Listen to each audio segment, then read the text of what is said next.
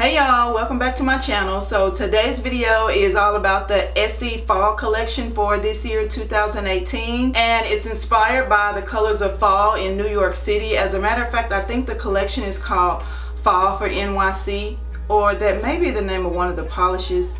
But either way, the collection is inspired by New York City in the fall. This is a 6-piece collection, which most Essie collections are, and I purchased mine from trendsdesign.com, but you can also purchase them from Ulta, Head to Toe Beauty, HB Beauty Bar, 88 Beauty.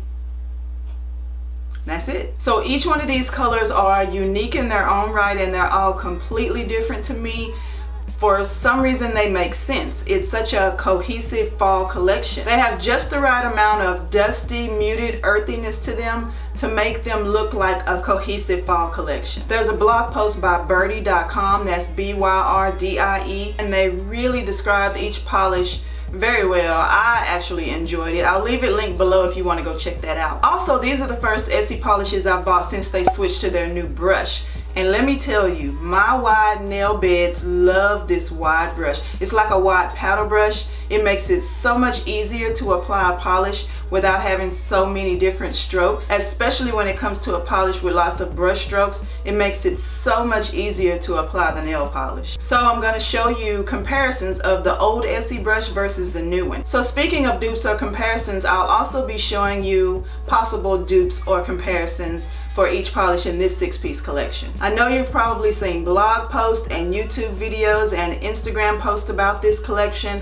but you haven't seen them swatched by me. I'm actually wearing It Takes a West Village on my nails today because I was really impressed by how fall appropriate it is to be pink. It has blue purpley undertones to it that makes it not be so bubblegummy bright pink. It's such a good fall transition color. It's such a good fall color. So yeah, I'm really impressed by this color. As a matter of fact, I'm impressed by this whole collection because I've had this polish on for 2 days now and it hasn't chipped in not one place. And I don't even have a top coat on, it's just 2 coats. As a matter of fact, coming up here in my swatch photos, I'm wearing 2 coats of each polish except for Booties on Broadway because it's a 1-coater, but I have no top coat on any of them.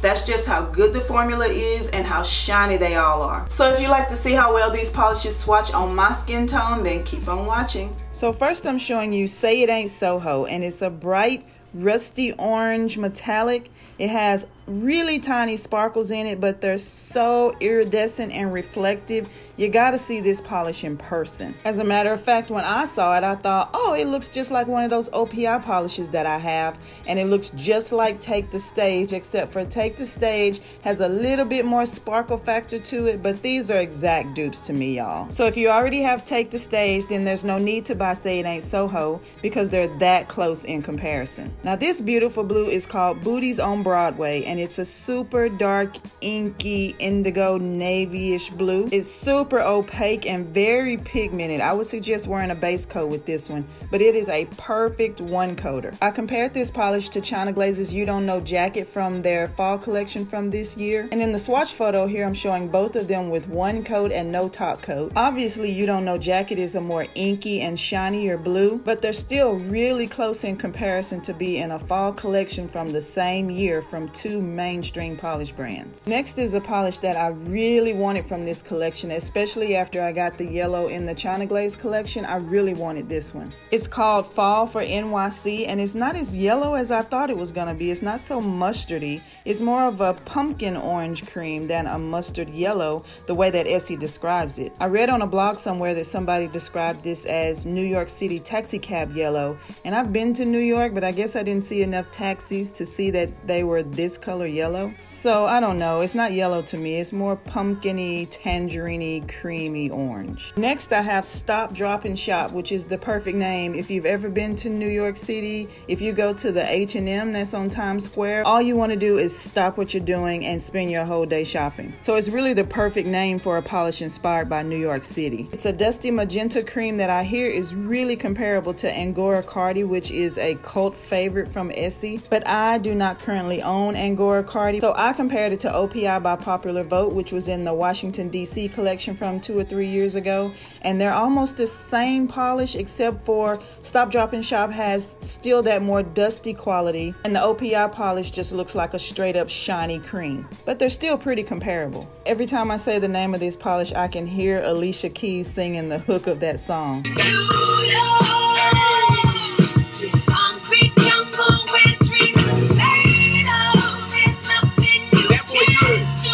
Sadly, I did not get to see the Empire State Building because it was closed when I was there, but I do get to own this polish, and it's called Empire Shade of Mine, and it's a silver metallic, and it's a one coater, y'all. A one coater with brush strokes, but the brush strokes are so minimal, and I think that wide brush really reduces the amount of brush strokes that you get. And I went ahead and compared it to Chic Happens from the China Glaze collection from this year, just because again we have 2 silvers and 2 fall collections from the same year, even though the China Glaze one is a more of a lavendery silver. I also compared it to Essie's Après Chic, which is a more frosty chromy silver. It actually makes Empire Shade of Mine look more like a gray chromy metallic than a silver. So since I just happen to have these 2 Essies next to each other, I decided to go ahead and show you how the new brush looks compared to the old one. And last but not least, we have It Takes a West Village, which is a dusty rosy pink cream.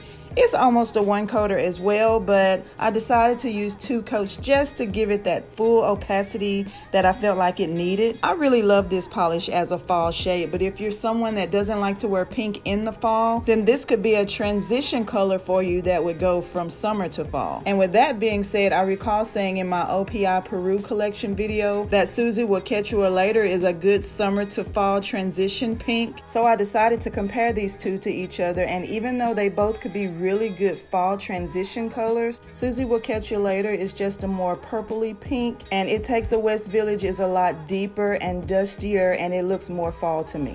Okay, so obviously I have a favorite, and obviously it's gonna be this blue.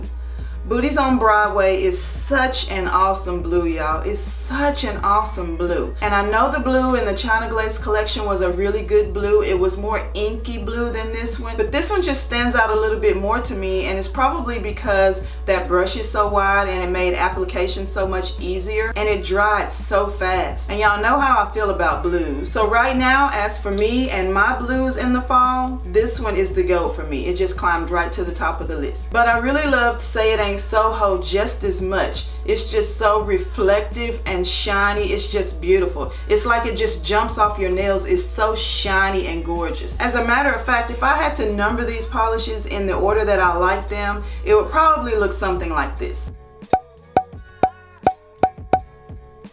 So yeah, I love both of these, and I already have my fall polishes set aside for a favorites for fall nail polish video, but I may or may not add these to the list because these are some really good fall polishes. Okay y'all, that's all I have for this one. Short and sweet, right? So don't forget to subscribe to the channel, ring the bell so you don't miss any of my future videos, because you do not want to miss my fall nail polish favorites video that's coming up real soon. Also make sure you leave a comment below. I really want to know, compared to the China Glaze collection and this collection, which one do you like most? I know they have a lot of similarities as far as colors. Do you prefer a whole collection over another, or do you just pick and choose the colors that you like from each one? Sound off in the comments below and let me know how you feel. Alrighty then, don't forget to come back and watch my fall nail polish favorites. That's coming up real soon. But as for this video, I thank you guys so much for watching, and I'll see you in the next one.